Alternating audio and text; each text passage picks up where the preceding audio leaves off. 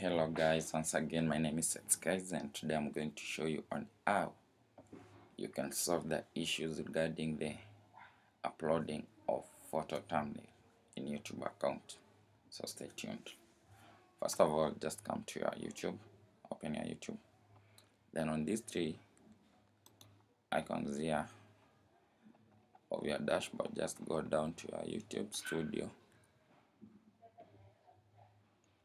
and it will bring you to your channel. So just click on content and select the video that you want to change. So in my case, I want to change the thumbnail of this video. As you can see, my thumbnail here is indicated, but it's not showing. So I'm going to show you something here. So I want to upload my thumbnail. So let me click change. Then I want to select this one here and click open. I'll wait for it to upload. As you can see, so there's one thing here I want to show you. There are those people in the account this save option is not indicating there. The reason why behind that is you have not selected. When you come to audience, you have to select one. Is your video made for kids or not made for kids?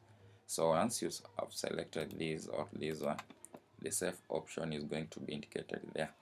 So that is the first thing that you should consider while you're uploading your thumbnail.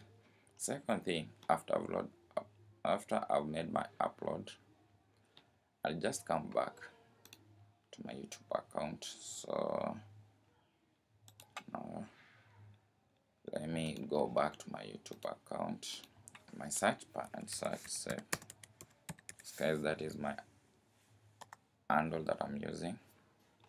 So I just come back. You see, my video has not changed yet. I'm still having the older version of my thumbnail. So to rectify this, just come to these three dashes that you see on your right corner. Click there, go to settings. On your setting, go to privacy and security.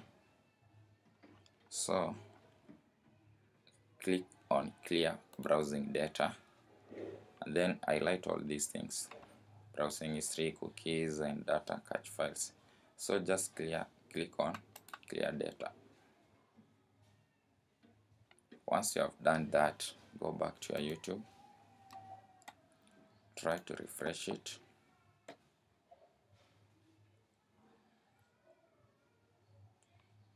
Then go to your account.